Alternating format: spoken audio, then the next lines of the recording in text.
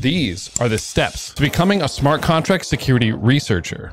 Step 1, take a course. You need to learn the skills first in order to find these bugs and secure these smart contracts. Cypher and Updraft has over 30 hours of security curriculum, in addition to development curriculum, including fuzzing, assembly, formal verification, and how to write your first smart contract audit or security report. Step 2, get experience on competitive auditing platforms. Competitive audits are where you actually compete against other people at finding bugs in a short amount of time. The Codex platform makes this even easier with the first flights, which are easier audits for newer auditors and security researchers. Then jump into actual competitive audits where you can actually gain money and climb the leaderboard to prove that you know what you're talking about. Step 3, inhale security research content. Newsletters like Black Threat Intelligence are fantastic, and you should be on Solid every day, reading, researching, and learning about the latest and greatest reports. And then finally, to infinity and beyond. As you build your reputation on these competitive audit platforms, you can start applying for jobs, going for bug bounties, become a solo auditor, or just keep competing. And that's it.